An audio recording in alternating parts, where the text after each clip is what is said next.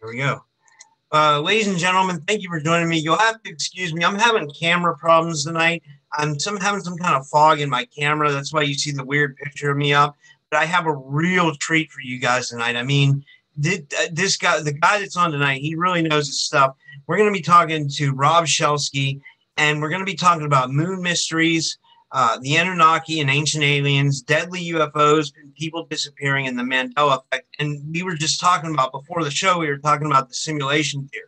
So we might even get into that because I have a point, you know, there's a lot of questions with the Mandela Effect in general that could go towards that, towards the simulation theory. But anyway, a little bit about Rob. He's an avid and eclectic writer of both fiction and nonfiction, and averages about 4,000 words a day. Rob, with a degree in science, has written a large number of factual articles for that former AlienSkin Magazine, as well as other magazines, and the author of many books with titles such as For the Moon is Hollow and Aliens Rule the Sky, Shattered Reality, The Mandela Effect, Ancient Alien Empire, Megalithia, and Deadly UFOs and the Disappeared. Rob has also been a mufon UFO field investigator. So, Rob, thank you for joining me. How are you? Oh, I'm fine. How are you, sir? I'm great, great. It was interesting talking about what we were talking about before the show, and I want to get back into that. But first, I wanted to ask you about your research into the Mandela Effect. I always find it's a really interesting topic, and I just want to get your thoughts on it because I'm kind of, I don't know why it exists. I mean, I heard people talking in other podcasts that Forrest Gump says life was like a box of chocolates, but that's not what it is. It was always, life is like a box of chocolates. That's what it always was. And now all of a sudden it changed. What is this going on? And it's not just that, it's hundreds of things, right? Well, it's not just a matter of memory, although there's tons of the examples of memory. Kit Kat having a hyphen between the two words and not now. Jiffy peanut butter, which doesn't exist. There's only Jif, and according to them, only ever was. Ford Motor Company with a little squiggle across the F in Ford. They say they've always had it since 1912, and yet medallions have been struck that show it without it, and they're physical, real evidence. There's two aspects to this. One, a lot of people remember something differently from the way it actually happened. However, when they remember it wrongly, they all tend to remember it wrong the same way. And psychiatrists have said, yes, false memories are real, and these are probably false memories. What psychiatrists can't account for, though, is why when people get it wrong, they all get it wrong the same way. And in their tens and hundreds of thousands, even millions. Just a quick example, a common one that I use a lot. Can you name the color chartreuse, what color that is? No. Okay, well, it's actually a lime green color, chartreuse. Okay. And when people get it wrong, they all get it wrong the same way. They say it's a maroon, a reddish purple, a purplish brown. They don't say it's blue. They don't say it's yellow. They don't say it's orange. When they get it wrong, they all get it wrong the same way. And this is common, all these false memories, and we can't account for why. Now, the Mandela Effect was started by, I want to say her name was Fiona Broome. It's been a while since I wrote the book. And it was back in about 2013 that the term Mandela Effect was coined, because a lot of people remembered President Mandela of South Africa as having died in prison. I remember that. But he didn't. He was released, and he went on to be president of South Africa before he died of old age. Now, oddly enough, I remember it both ways. I remember hearing he died in prison, and I remember hearing that he was president of South Africa and died of old age at his home, or at the hospital. But I remember hearing it the first way, that he had died a long time ago, and then when I heard that he was alive, that's when it hit me. I said, wow, that didn't make sense. So that's what made me, I don't think I realized it at that point. I think I actually got into an argument with someone one day about, was Nelson Mandela really dead or alive? And look, I interviewed a lady named Cynthia Larson. She's great. She studies the Mandela Effect too, and she looks into it. And I really can't remember a lot from our interview, but do you think we could be experiencing parallel realities or different timelines merging? Well, there's a lot of explanations. excuse me, one is the simulation theory that we're being tinkered with, and so it's changing our past. And not all of us are fully updated to the new version, so some of us remember the older version. There seems to be a lot of evidence for the idea that our past or our timeline is being tampered with. Now, is this because of someone deliberately coming from the future and doing it, simulation programmers altering the program, or is it because other timelines are mixing with us? We're not sure. However, it seems odd to me that she came up with the term Mandela Effect in 2013, and quantum computers first went online right around 2010, the first very primitive little ones. And immediately after that, people started talking about things being different than they remembered them being. And the thing about quantum computers, and you can check this for yourself, anyone can look it up on the internet. If you go to the internet and you type in D-Wave seminar, one of the two founders of D-Wave Quantum Computers is giving a seminar, and in this seminar, he quite explicitly states, and makes no reservations about it, that quantum computers are fast because they access quantum computers in parallel timelines. Yeah, he comes out and says this flat out. There's absolutely no doubt. And wow. I've heard other scientists say the same thing, that parallel universes that are very like ours would have quantum computers too, and that these quantum computers can actually interact. Because frankly, quantum computers are just, they have qubits, but they're based on probability waves. And there's a lot of evidence to show that probability waves also have to manifest, and that means an infinite number of other parallel universes, the many worlds theory, if you like. So is one of the side effects of quantum computing this mixing of our timelines? Are we getting some of the memories embedded in us from another timeline when we access that timeline through a quantum computer?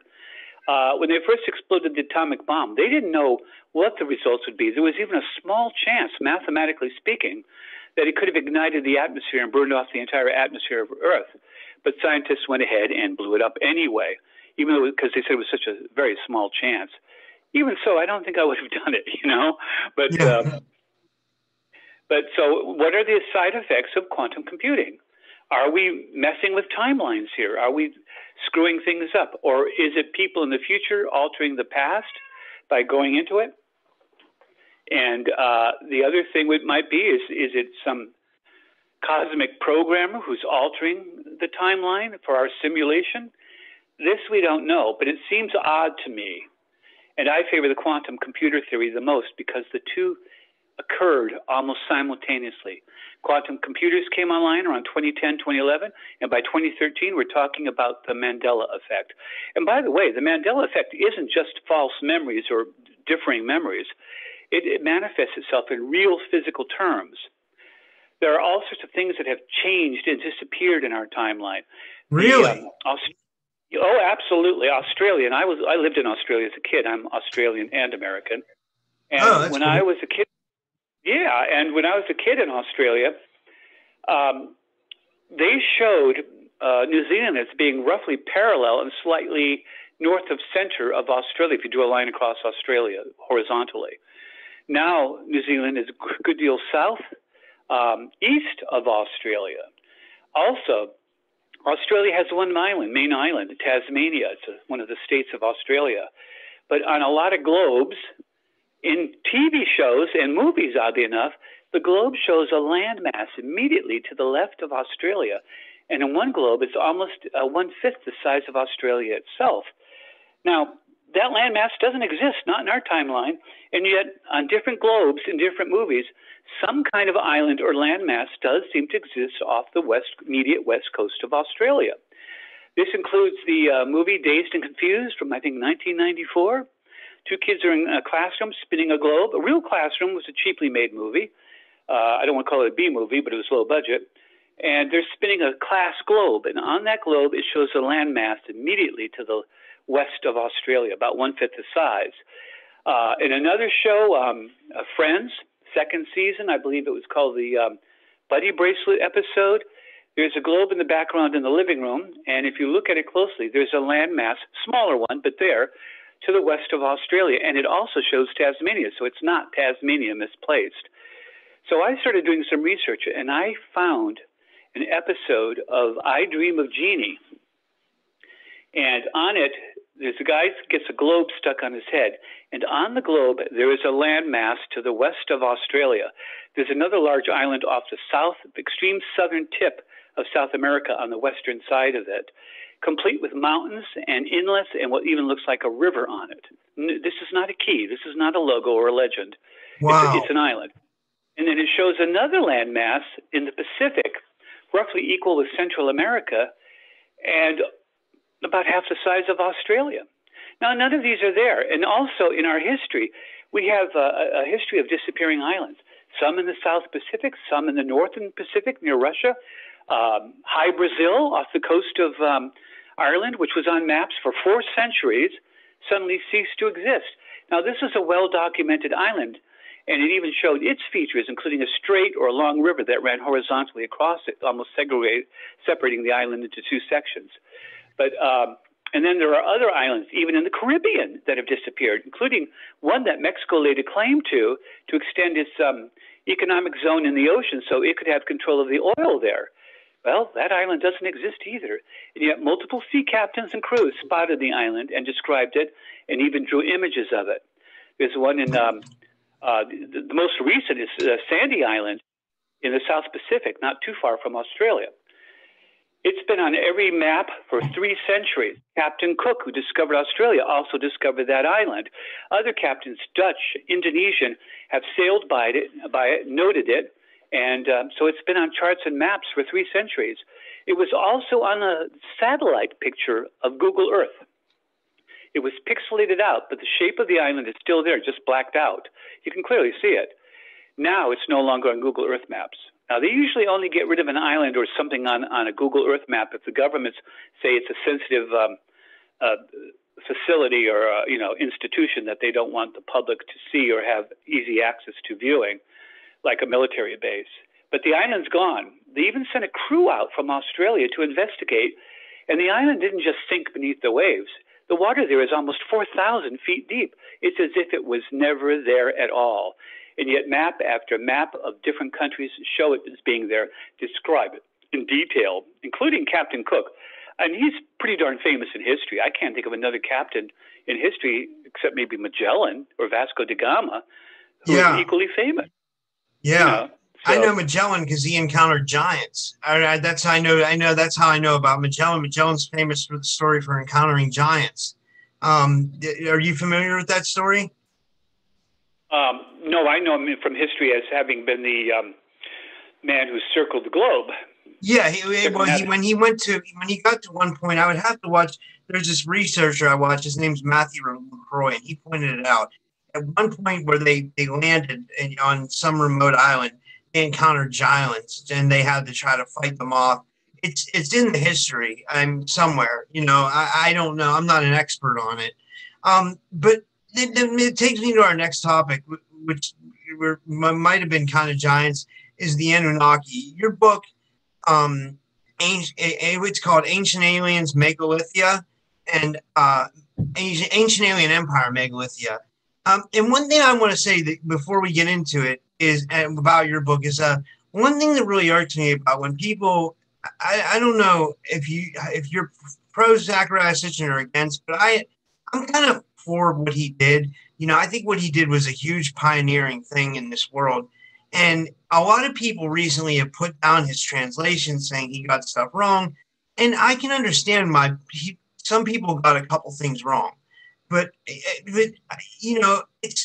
want to say to people, try to translate cuneiform. It's impossible. From being able to come out publicly with the 12th Planet in 1976, there were other translators such as George Smith from the 1800s and Stephanie Dalley, who teaches at Oxford University. They both translated the tablets, and they all came up with a similar story that, that the Anunnaki existed, that they created us, and the most important thing, that I think those are the most important things. But your book, The Ancient Alien Empire, Megalithia, doesn't just go into the Anunnaki; it goes into the Vedic text as well, correct? Yes, I never, in my research, I never rely solely on one authority. I don't rely strictly on Plato about Atlantis, and he was the first one to ever write about it. and I don't rely strictly on Sitchin, although I think most of his work was pretty well done. Did he make some mistakes? Probably. I'm sure there are mistakes in hieroglyphics by archaeologists as well. But I don't think what he wrote was mistakes with regard to that, because corroborating evidence from the Bible, the Book of Enoch, and others tell us that there were giants on the earth. There were the Nephilim, the Watchers. They supposedly interbred with our women, and they were a tall race of giants, and they lived a long, long time. The Sumerian, it's the same group as Sitchin was talking about, who left this history. They also had something called a list of kings. Now, this list of kings referred to there being 9. I think it was 9. Again, it's been a while since I wrote the book. 9 generations from Adam to the time of the Great Flood. And prior to the Great Flood, these kings could live for 20,000, 12,000. One even lived 40,000 years, I think it was. But yeah. And then after the flood, all that changed. They had normal lifespans. Now, this is interesting because it shows a clear demarcation, a time when things changed. And the Great Flood seems to be what triggered it. And I think there was an ancient alien empire on Earth. I think we had overlords, if you want, overseers. I think they probably did create the human race, or they monkeyed around with us monkeys until we did what they wanted to. They were not well suited for our planet. They had to have their palaces, we call them temples, and they had their priesthood. We call them a priesthood. They probably called them servants, who waited on them hand and foot and literally fed them and bathed them. But they didn't go out of their temples much, so they had humans created as a more intelligent species to do the mining. Mining was very big to them. They wanted gold. And gold, by the way, is a rare element throughout the universe.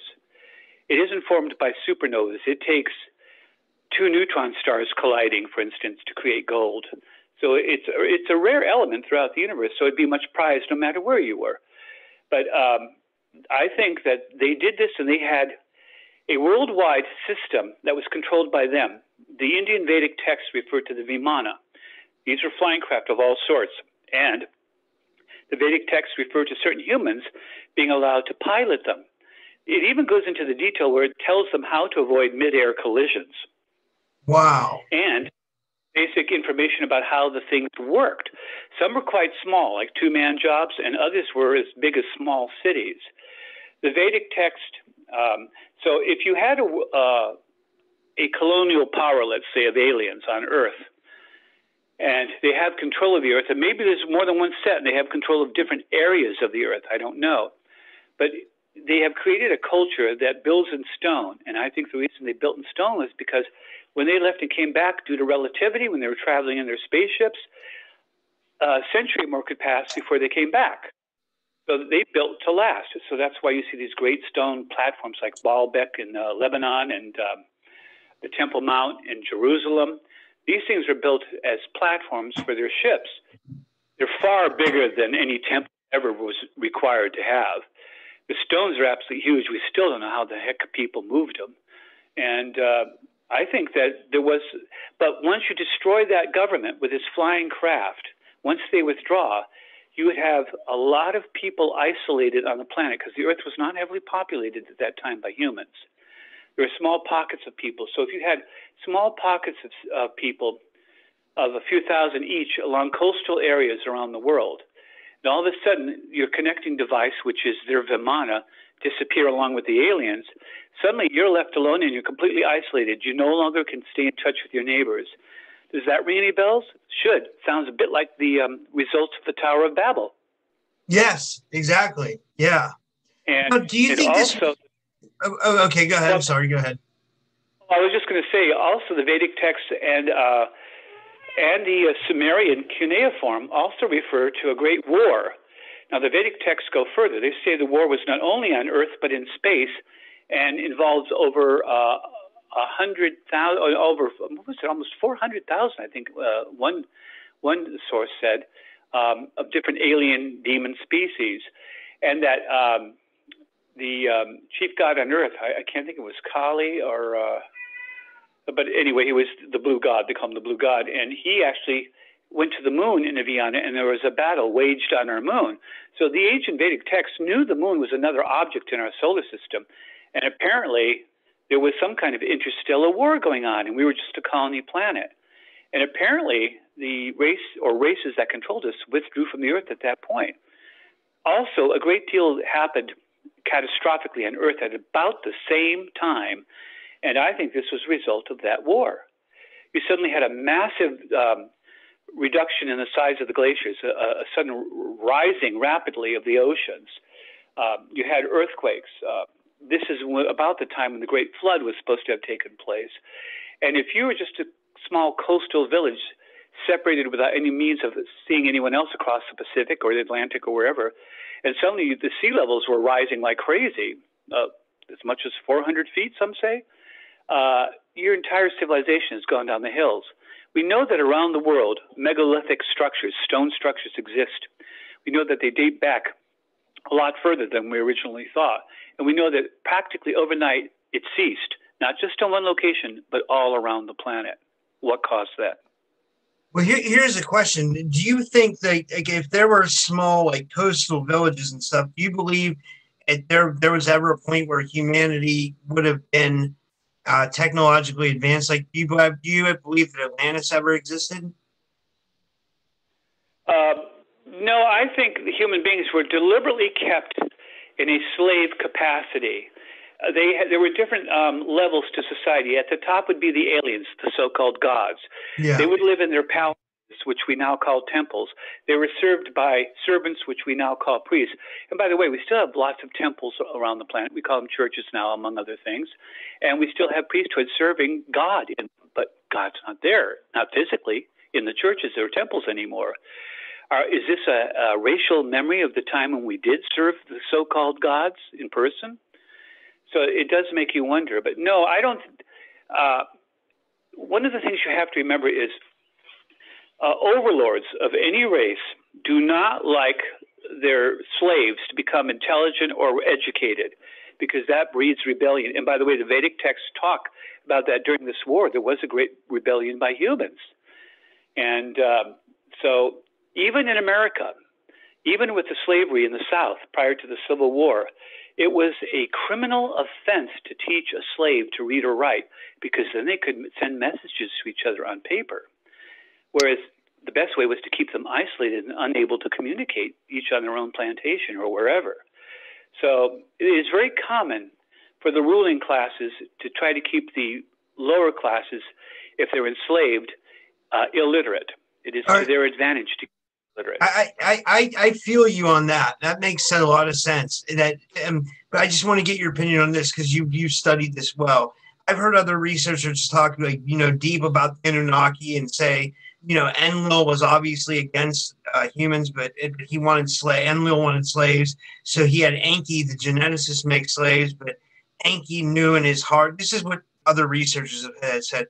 Enki knew in his heart that he didn't want to make like a non-sentient slave. So that's why he gave us like chakras, so to say, and a pineal gland, and the ability to raise our consciousness to maybe escape this slavery in some way. Do you buy into any of that, or do you think that's like kind of new agey stuff? I buy into some of it. I do think it crosses over into New Age and into a realm where you simply can't. They can't even prove chakras really exist. So how can you incorporate that into the history of the human race unless you're sure of that fact? That makes a lot of sense, because I'm not New Age, but I've studied the Anunnaki. I love the study of the Anunnaki. I tell people this on every one of my podcasts. They're probably sick of hearing it, but I tell my guests that, when on my picture, you can see behind me, I have an Anunnaki genealogy table from when they created us down to the characters in the Bible. It's a guy by the name of Gerald Clark. He passed away. He was like an Anunnaki researcher. He had a #1 bestseller. It was called The Anunnaki of Nibiru. And he thought they were our enslavers too, but he thought more like Enki and Thoth were more helpful to mankind. That's what he looked at. He looked at it as like Enki and Thoth might have been helpful more to mankind. Me, I don't know. And I see you. It seems like you look at the facts. Is that correct? Yeah, I like to stick to facts. However, do remember that as far as being forbidden, we have a very ancient history of knowledge being the forbidden fruit, literally, from the Bible. The tree of knowledge was forbidden, not the tree of life. Why was knowledge forbidden to us? And by the way, this isn't just us. The Greeks have the histories of Prometheus, who gave man fire, and the other gods punished him by eternally chaining him to a rock and having vultures peck his vitals out of him over and over for eternity. That was the price he paid for helping mankind. It may have been that Enki was the original father of this particular legend, and I'm not so sure it's a legend in a sense that I think, as with any group, there are diverse members, and maybe some didn't like what the others were doing, wanted to handle it differently. I'm not sure, but yes, there's definite evidence that history, a very ancient history to the present, knowledge is the forbidden fruit. In fact, to this day, there are people who don't think that knowledge is a good idea. They're anti-science, anti-vax. They're, I went to the real school, the School of Hard Knocks. And by the way, that's not to be dismissed. Book learning is not the same as life experience. However, book learning is also necessary as well. The two are needed, life experience and that. But on top of that, you have the history of the serpent. And the serpent has a duality. In the Bible, it was evil, and yet the double serpent caduceus is the symbol of modern medicine, and has been for centuries now. So it has both good and bad aspects. There's the so-called Brotherhood of the Serpent. That's a secret clandestine group that has been trying to share ancient knowledge, but another group, the ruling class of our planet, has been actively giving us disinformation about them, saying that they're evil. Knowledge is the forbidden fruit. We shouldn't want to know this stuff. It's not good to know. It will end in our own destruction, blah, blah, blah. Look how apocalyptic our culture is. We believe that something's going to wipe us out. Absolutely, whether it's a meteor or an asteroid or a gamma ray burst or a sun going nova. But it's almost like we want this to happen, almost like it's been bred into us to not want to have knowledge, and that knowledge is a dangerous thing, and we should avoid it. Why is that so embedded in all the civilizations of our planet? That's weird. That definitely is weird. I don't even know the end. It definitely is. But knowledge has definitely been kept from us. You almost have to. I've had a guy come on my show and break down like numerology and how it kind of makes sense that there's like a like the what am I trying to think of? My tongue's twisted. The Fibonacci sequence and the flower of life. It makes you almost think there's a God because there's kind of like a golden ratio to this planet, if I'm making any sense. At least golden ratio. These could all be mathematical constructs if we're in a simulation. Yes, yeah. But it could be a simulation created by a creator, and then an ultimate creator. Who knows? I'm or it could be created by a cosmic programmer. Yeah. Some vast, cool intellect from the far future or from outside of our universe. We may be resident on some interstellar computer. We may. The evidence right now, scientists originally said we had about a 33% chance of existing in a simulation. Now they've upped it to 50, and one scientist just came out this week and said, no, it's 100%. It's 100% because, as I was telling you before the show, the only artifact that would exist inside a simulation, because everything is simulated, the only thing that they couldn't get around is the processing speed of the simulation. That would be the speed that we're running at. And we do seem to have that particular thing in our universe. It's called the speed of light, and it's a constant. It seems to be an arbitrary number. We don't know why, but there it is. And by the way, whether you're standing still on a bicycle or on a rocket, the speed of light always exists at 186,000 miles per second, or approximately 3,000 kilometers per second? Anyway, I only know it in miles. But the point, or 7.5 times around the Earth in a second. Some say 9, but it's the ballpark. But in any case, it's always that speed, whether you're at rest or going fast or just moving along at a snail's pace. And we can't figure out why that is. Why is the speed of light always constant in relation to us, no matter how fast we're moving? Even if we're moving at 9/10 the speed of light, the speed of light, it's still going to be 186,000 miles faster than what we're doing. You can be on a train, a plane, or a rocket, and it still stands. So this scientist believes that it is the processing speed that our simulation is running at. So another interesting thing is, I don't know if you knew this, we only see only 5%. I think it's 5%, but we're missing about 95% of the electromagnetic light spectrum, which means, that could be the reason why we're not seeing a lot of times UFOs or even Bigfoot or I don't know. That stuff could all be interdimensional too. I don't know, or that could be if it's a program. Cloaking as well. We've got cloaking devices now, and a lot of our planes and ships are using cloaking capabilities. I mean, the average bomber jet now has the signature of a goose, radar signature of a goose. So we're getting pretty good at cloaking ourselves. So why couldn't alien craft be cloaked as well? And it only showed up during a lightning storm or some kind of effect like that. But yes, we only see a very narrow portion of the spectrum. So I'm wondering what's out there that can't be seen. What could we possibly? I was going to say, get a pair of night vision goggles and look up at the night sky sometime. You'll be amazed. That explains it all. Yeah, then we'd be seeing a lot of UFOs. And I know like people can see.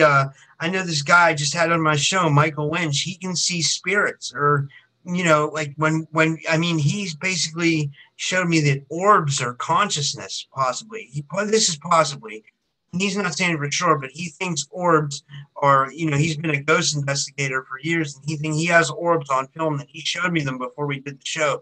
He didn't show them on the show, but he showed me them, and he was like, orbs can be consciousness of a human, an animal, and I thought that was interesting, but because it's weird, because when we die, we go to this just other dimension. It seems like where we're still here, and if you listen to EVPs and stuff, I'm real into the after death, what happens when we die theory, or because like if you listen to EVPs, it seems like these things are trying to speak. It seems like they're trying to use energy to speak through an EVP, but they can only get like one sentence out. What are your thoughts on that kind of stuff, and like after death and EVPs and all that? Well, the guest you had on was stretching it a bit. Again, I like evidence. I like facts. You can build any castle out of sand that you want, but it'll just be made out of sand or castles in the air. You got to have facts to base your hypotheses on. Now, he sees orbs. Great. He says they're spirits. Are they? Where's his proof? Has he talked to them? Has he recorded them? Has he, yeah, he's recorded them with a camera, where he's showing their energy signature, and he said he's seen like an orb turn into like project a man's body. He like that's the part I left out. Like he said he's actually seen like an orb also like project into a man's body. Like at one point he said somehow the universe remembers what a person looked like at a certain point, which would go along with the simulation theory, because the computer would remember what you looked at like when you were alive at some point, which is a stretch. That's a very stretch far from the imagination, but I don't know. That's what we talked about. It's a bit too much of a stretch for me. I'm not saying that orbs aren't consciousness. I've seen some orbs. I investigate the paranormal. I've been to haunted mansions, one up in Ohio, southern Ohio, for AlienSkin Magazine, spent a weekend there exploring. You can make any claims you want, and you can be quite, not you, but one, can make any claims they want and be quite sincere about their beliefs, but they are just beliefs without facts. Faith is having a belief in something, and a belief is something that cannot be proven. You must just believe. Now, you can believe orbs are that, or they could be ball lightning, or they could be some other physical manifestation. We have orbs here in North Carolina that float up off over a mountain ridge, the Brown Mountain Lights, famous for centuries. National Geographic has talked about it. The U.S. Geographical Survey noticed it. They were first noticed by white people in late 1700s, were doing a survey of the area. The Native Americans had already talked about it and known of them for centuries. They thought they were the lights of maidens carrying lamps looking for their lost braves. The local people in Morganton think it's the ghosts of a woman that was executed there. I've actually photographed them. I know they don't seem to be subject to wind. They are not swamp gas because they come up off of a mountain ridge, not a valley where there's a swamp. There's no swamp on a ridge. And they go straight up. And that day, it was blowing hard, up to 40 miles per hour. It was autumn. There were no leaves on the trees, and it was a fierce wind blowing, although it was clear. These things went straight up. They weren't balloons. They weren't drones. In fact, at the time I did this, drones were not hardly available at all. And they weren't helicopters and they weren't planes. And I don't know what they were. But they're so common that there's even a turnout on the state highway and a state sign that says viewing point for Brown Mountain Lights. They have been talked about in songs. There's songs about them, books about them. They even were in an episode along with Bigfoot of X-Files. So these things are well known. Are they spirits of dead people? Are they UFOs? Are they some kind of natural phenomena? I don't know. And not knowing, I can't say. Well, can I ask you this? Because I'm really interested in this. Like, you're doing your research on the paranormal. Did you ever interact with any ghosts or afterlife intelligence? I've been to a couple seances. I have done ghost hunting. I find it... I personally think there might be a life after death, if you want to know the truth. And I'm writing a book about it right now called Quantum Immortality. There's even some scientific evidence these days to support the idea of an afterlife. But I'm not sure that a lot of what these ghosts... I mean, the Ghost Hunters has been on TV for years now. Have they ever actually produced any evidence of any clarity whatsoever about ghosts? No. Oh, they're down in the... One says, oh, I felt a cold spot. Oh, it was really cold just then. Or I heard a noise. We don't see it, we don't feel it, and we don't hear it. So you have to take their word for it. And you know how these reality TV shows are. If nothing's happening, the producers make something happen. Yeah. So I don't find them very reliable. My editor at AlienSkin Magazine did manage to record, electronically record some things at a graveyard. And one of them clearly sounds like someone saying, please help me. I mean, it's clear enough where I think that's actually what they're saying, and it is a voice, and yet I was there with her, and we heard absolutely nothing at the time. So could there be life after death? Yes. Could there be ghosts? Yes. And in fact, everything is really ghosts. You know, you're made up of atoms. The atoms are made up of protons, neutrons, and electrons, and those are made up of quarks. Now, 99.9999999% of an atom is absolute nothing. It's vacuum. It's space. Now, you take all those atoms and you put them together in the human body, and that means that you are 99.9999999% nothing. And every desk and everything else is. It's only the strong nuclear force. I think it's the strong nuclear force that keeps us from passing our hand through something, because it repels, and therefore a hand won't go through a wall, and vice versa, not easily. And so if you want to know, can a ghost walk through another ghost? Apparently not, because in a real sense, we're nothing. Even that little tiny bit of matter that does make us up actually isn't matter at all. It's, according to physicists, it's energy. It's particles, string particles of energy. So we're not solid at all. We are ghosts walking through a ghost world, and one ghost seems pretty much solid to another ghost, apparently, because we don't walk through each other. Yeah, I mean, I guess that's where it comes down to, like, if you believe that we have, like, that our consciousness comes from somewhere else, and that it's put into us, and it acts as some kind of, that it's part of a collective consciousness. And like I said, this is just a belief. You know, who knows? You know, because if we're made up of atoms and water, and that's, you know, basically nothing, where's our intelligence come? Where, like, who put together a human body that's put together so perfectly that it can function and that we can reproduce? It's you know, I don't have. Well, again about that, an octopus can reproduce quite well too. So can an earthworm. It's life is a marvelous, wonderful mechanism, but it's hardly unique to human beings. And also, even though we can think, it may be a logical outgrowth. It seems that the more advanced a species is, the closer they are to consciousness.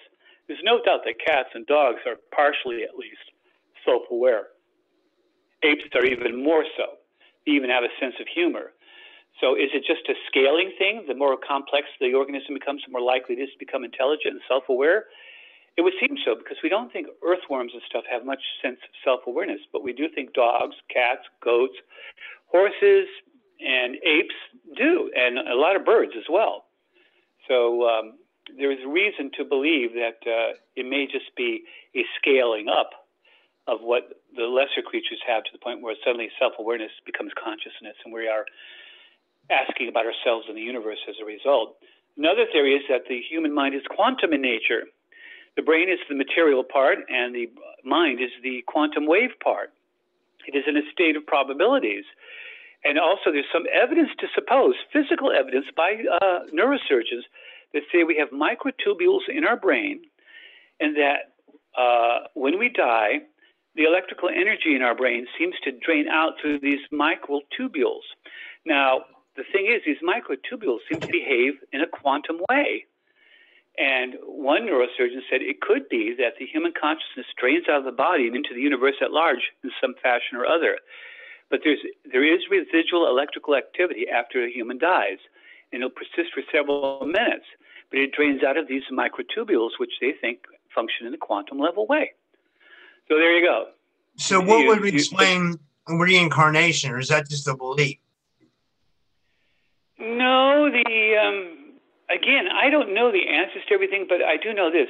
Reincarnation, I don't know if it's true or not, but there seems to be a reasonable amount of evidence to suggest that it might just be true. Yeah, I do too. I believe it. I just wanted to get your opinion, and I want the audience to hear what you have to say, because I like to get every guest's different opinion. Even if I agree or disagree, I just want to hear it. I want to hear what you have to say, because it's very interesting. Go ahead. I'm sorry.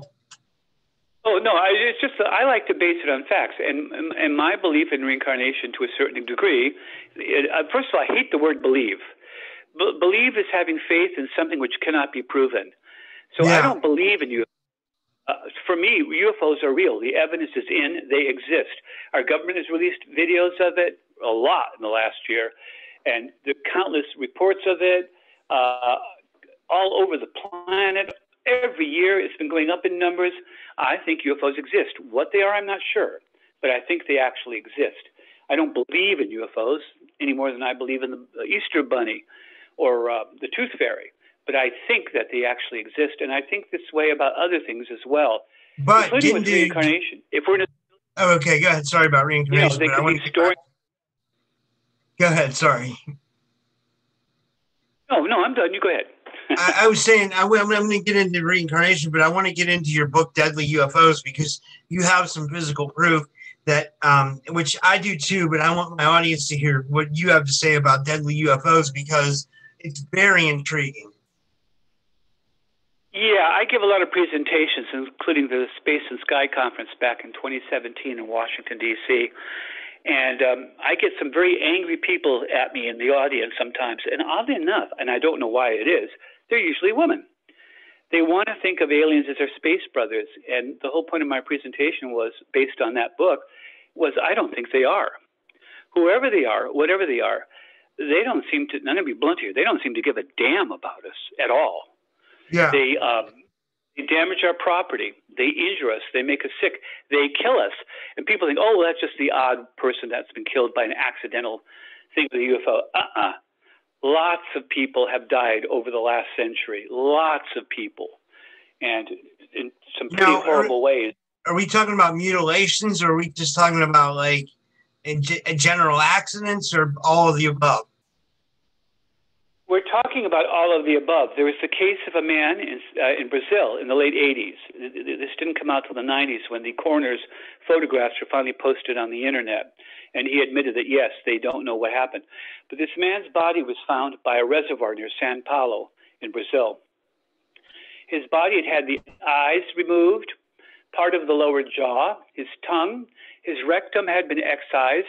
There were tiny holes in his armpits and in his stomach, and his internal organs had been taken out. There was no blood in the body, but there was no blood on the grass. He was as thoroughly mutilated as any cow or horse would be in these situations. Now, here's the truly horrible part. When they did the autopsy, they checked the brain. The brain showed the effects of incredible trauma, tremendous fear, and apparently pain. The man had an agonized expression on his face when they found him. They could find nothing in his body that would have acted as an anesthetic while all this had happened to him. Apparently, he had been paralyzed in some fashion because there was no sign of resistance, no bruises on him, but he was apparently awake through the whole process and simply couldn't move as they did all of this to him. Now, if that isn't a truly horrific thing to have happen to a human being, I don't know what is.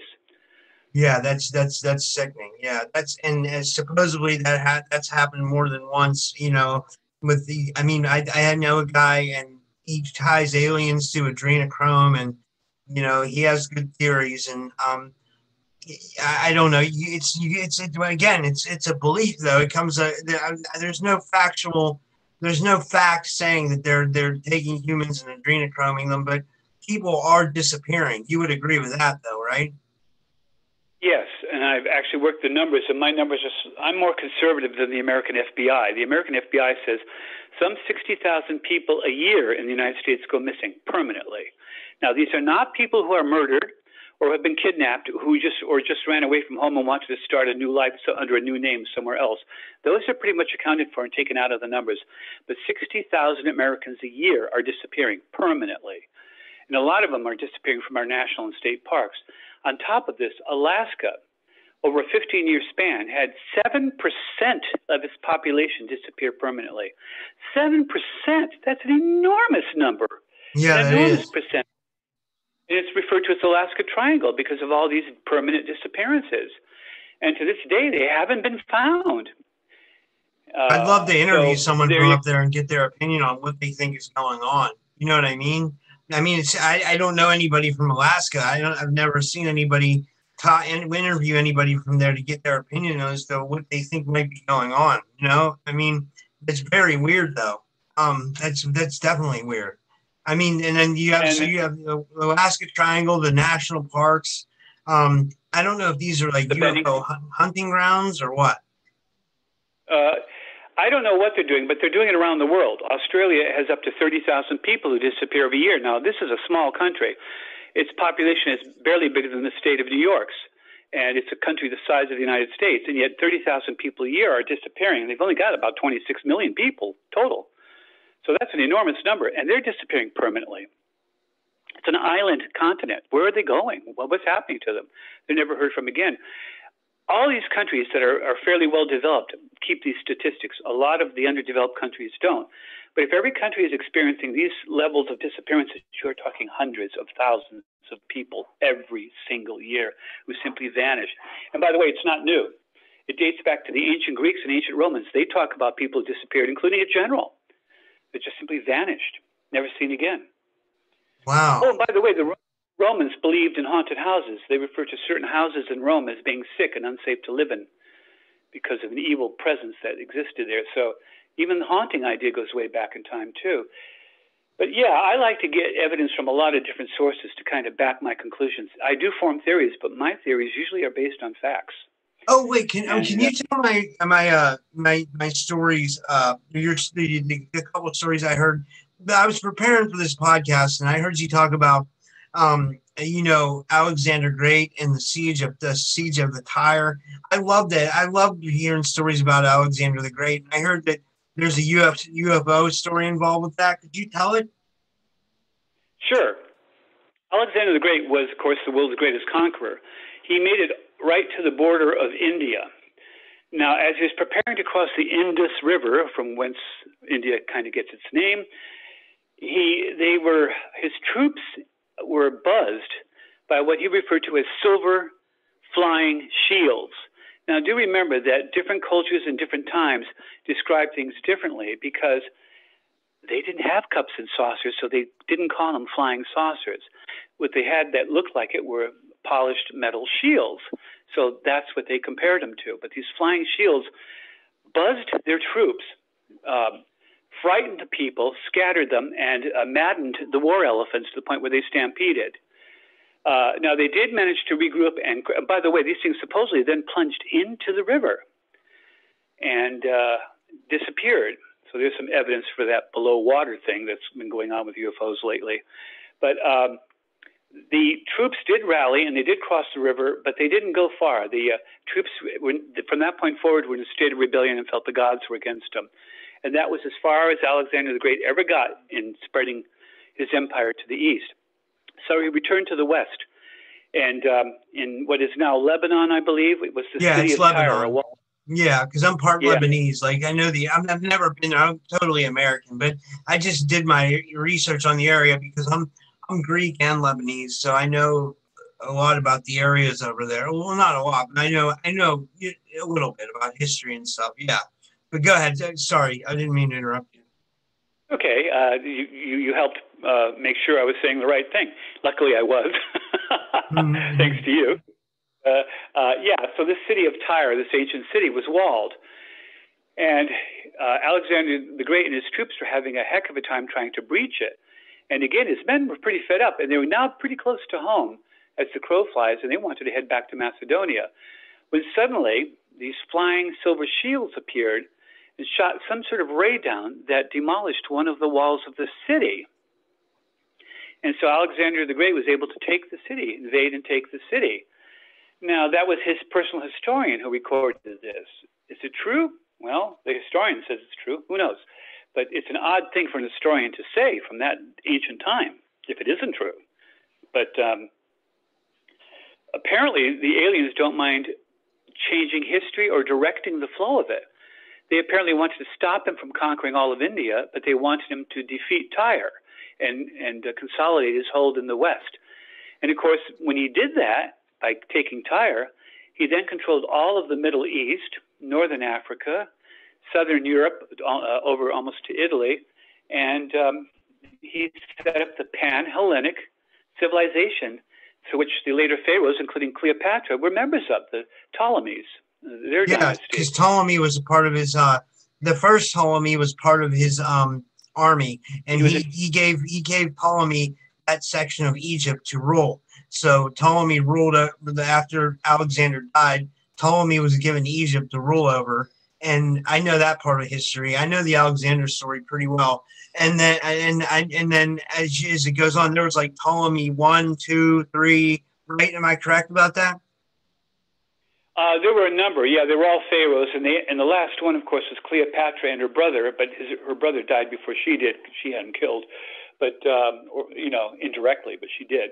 And then, of course, she was the last to die with Mark Antony. So that kind of ended all of that. The Ptolemies were finally gone. But it also meant that for quite a long time, the civilization of the West was Pan-Hellenic. It absorbed all of the Grecian Pan-Hellenic ideals and ideas. And Rome, when it conquered Greece later, absorbed it completely. And Rome became very much a Pan-Hellenic culture as well. So our entire Western civilization is based on Alexander the Great's conquering of that region.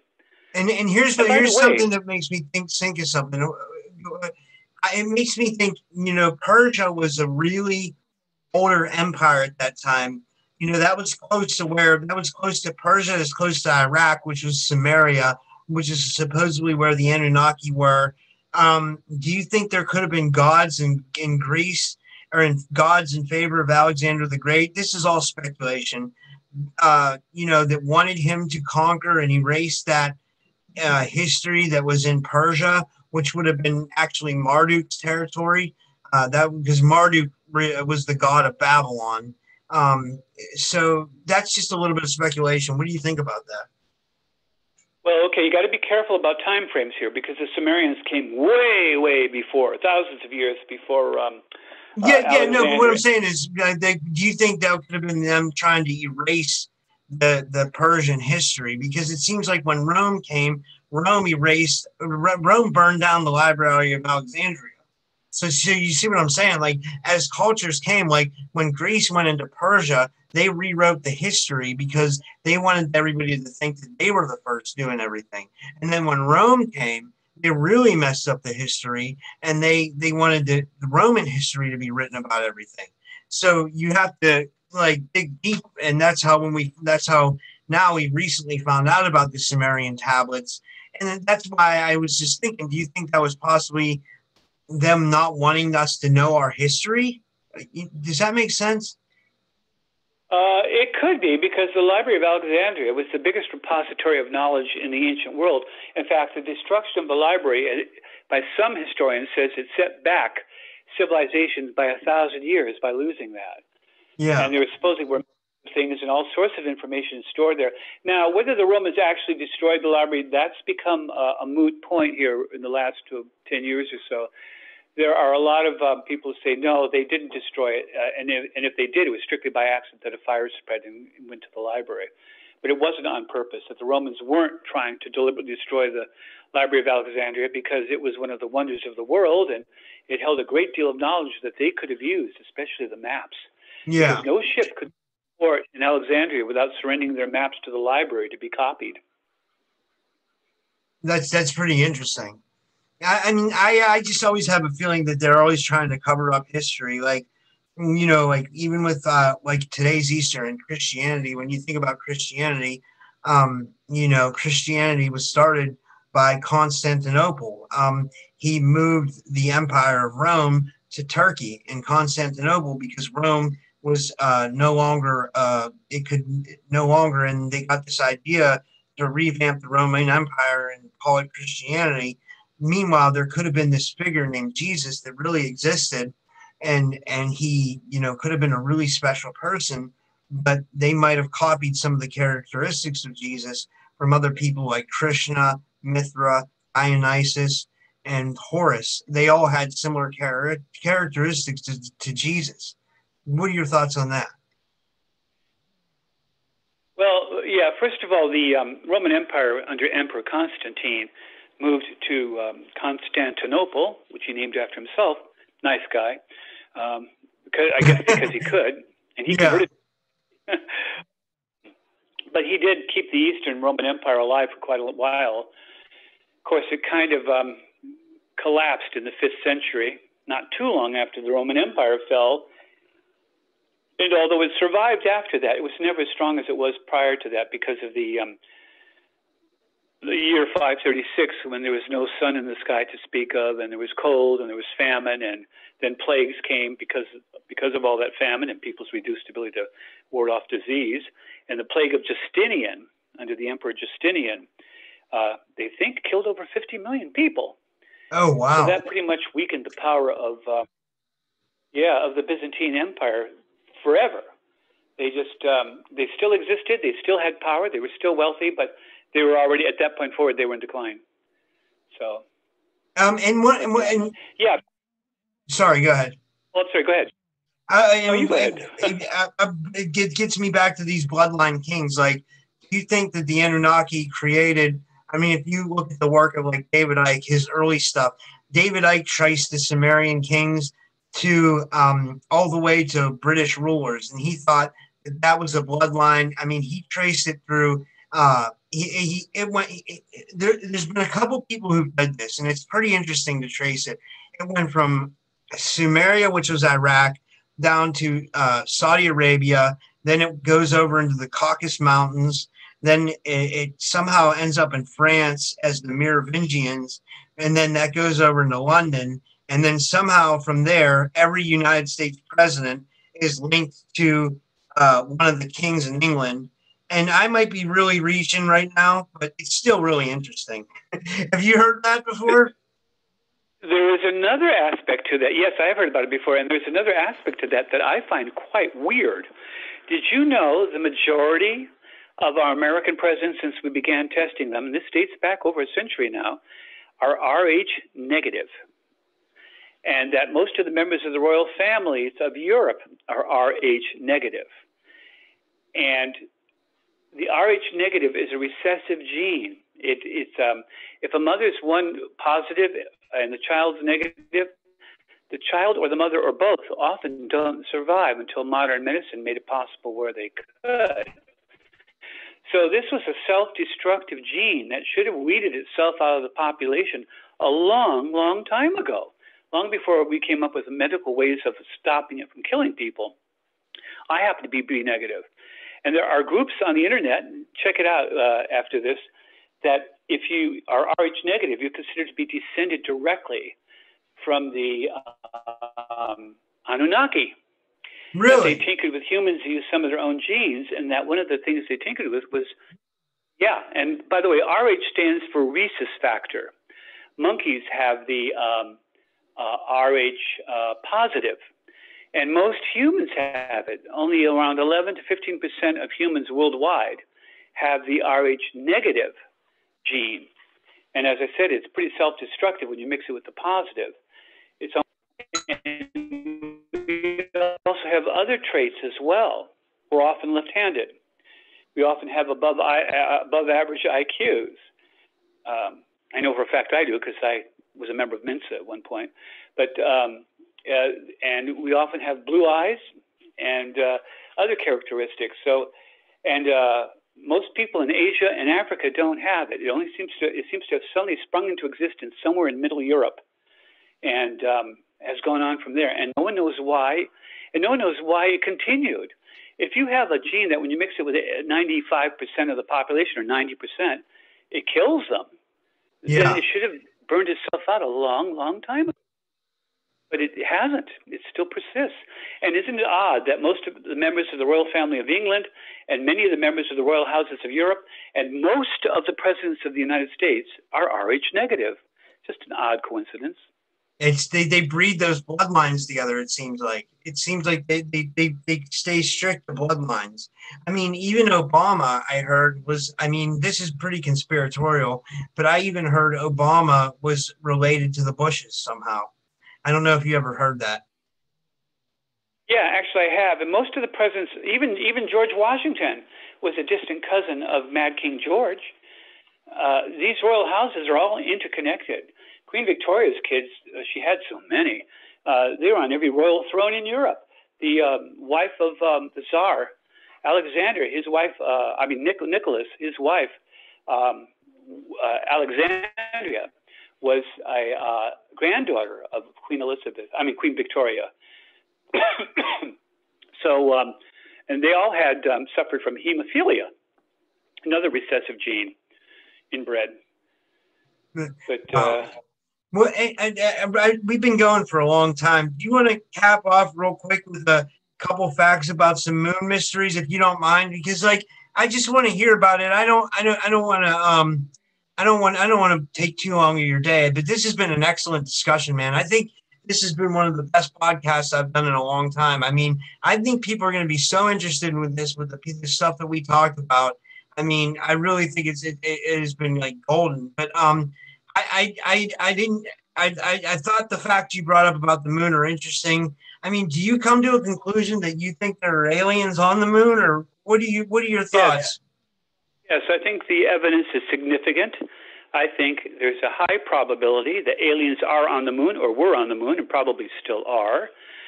They seem to be in space around Earth. They seem to follow our Apollo missions to the moon, and apparently there's even some reason to believe that they were on the moon when the first Apollo 11 landed there, and we're watching them as they landed. There are reports that Armstrong said there's two of them sitting on the ridge, meaning ships, and they appear to be watching us. I also saw, it's completely disappeared. It's been a number of years now, but I saw it live on television, so I can directly say this is true. There was a commander, it was a woman, of a space shuttle in Earth orbit. And at one point, she's floating in the cabin, and she's sort of looking out the window, and she goes, oh, there's that alien spaceship again. Then silence. She's still there, she's still floating, and she's still talking. You can see her mouth moving, but you can't hear anything. They switched her over to a private channel. So I think there's definite evidence for that. Also, the moon is a very weird place. One scientist said it's easier to theorize that the moon doesn't exist at all than to try to explain it. It's too big for a planet our size. We don't know how it got into its present orbit. We don't know where the damn thing came from. Some people say it came from the Earth itself when the planet Theia impacted the Earth. Yet we brought rocks back from the moon, and their isotopic signatures show that they mirror Earth's mantle. If another planet struck ours, there should be rocks on the moon that had that isotopic signature. Theia was the planet that supposedly impacted the moon. So we don't know quite why. We don't know why there are vast lava areas on the side facing the Earth, but none on the far side of the moon. We don't know why there's so much helium-3 on the moon. It's almost non-existent on Earth, hard to come by. Yet the moon has tons and tons and tons of it. The moon also has, I'm trying to think what I think it was, I'm going to say neutronium-237. May have that wrong. But it's a fast decaying isotope, radioactive isotope. It decays into like uranium and lead very quickly. It's unstable. When I say very quickly, it takes about 2.5 million years. On Earth, it's all disappeared over 4.5 billion years. It's just completely gone on Earth. We have to create it in atomic accelerators to make it. But on the moon, it exists.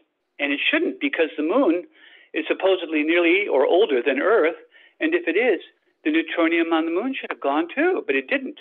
There's also titanium there. There's and then the top 3 layers of the soil on the moon are reversed, with the densest being on top and then the lighter layers underneath that, which is in direct contradiction to everything we know about geology. You take a bunch of dirt, put it in a glass, shake it up, and let it settle out, and you'll see layers. The densest layers, the pebbles, are on the bottom. The lighter layers, the silt is on the top. But on the moon, it's reversed, as if it had been pumped out from the inside of the moon. Also, the large craters on the moon are very shallow. They should be very deep, but they're not. The small craters are their normal depth. 2 scientists from the Soviet Union, they belong to the Soviet Academy of Sciences, they're the ones who came up with the spaceship moon theory to try to explain all this. And by the way, the density of the moon is wrong too. It's too light for its size. There's not enough density. One scientist said this raises the alarming idea that the center of the moon might be hollow. You have to account for that missing mass somehow. Also, NASA commissioned a report on transient lunar phenomena in the 60s. It dated back 500 years when telescopes first started being used. They wanted fairly reliable observations. And in those observations, they found that people around the world, in Europe, America, and elsewhere, when they trained their telescopes on the moon, they saw blinks, flashing lights, what they thought were volcanoes. There are no volcanoes on the moon. They're supposedly all extinct and have been for millions and millions and millions of years, maybe billions. They saw lightning. They saw tracks. They saw moving objects. And these weren't just flash in the pan. Some of these things went on, persisted for months, and were noted by several scientists in several locations around the Earth, astronomers at the time. Wow. And some very famous scientists noticed these. Copernicus and Tycho Brahe and other famous astronomers noted these things. So, and it continues today. Even now, we have streaks, flashes, mists, blue lights, beacons, things all the time on the moon. In fact, one crater has seen so many blue lights in it and so many blue mists that it is referred to as the blue gem by scientists, and that's the Aristarchus crater. Someone measured the color of time, and they said it matched that of a fusion reactor. So there you go. Wow. Well, this has been great, man. Do you want to tell everybody where they can get your books and stuff, like, and your website? Yeah, sure. Yeah, don't even worry about my website. It's just robshelsky.blogspot.com. But just go to Amazon Kindle. All my books are there. You can get them in print. You can get them in Kindle. If you like them in other formats, you can go to Smashwords, or you can go to Permuted Press, or you can even go to Simon & Schuster. I have books with them as well, including one of my latest ones, Invader Moon. So I will say they are very relatively priced. I mean, I think they're priced at like $2.99 for a Kindle version. I mean, that's cheaper than a cup of coffee, literally. So, I mean, and you're getting great information. So I think that's pretty amazing that you let them price that low. So, I mean, that's cool that you just want to get the information out there. Yeah, that is basically it. I research the stuff. I decide to write a book about it to sort of bring it all together and also not promote my theories, but at least put them forward. And I find that if you overprice books, you might make money, but you'll sell fewer. And I want the knowledge out there. I want people to read the stuff, think about it for themselves, and come up with their own conclusions. Yeah, and that's why I thought this podcast was one of the best I've done, because this really made me think. Thank you again so much for doing this. I really appreciate it. Oh, no problem. I really enjoyed it. Maybe we can do it again sometime. Definitely. I'll be in touch in the future. Thanks, Rob. You have a good night. You too. Thank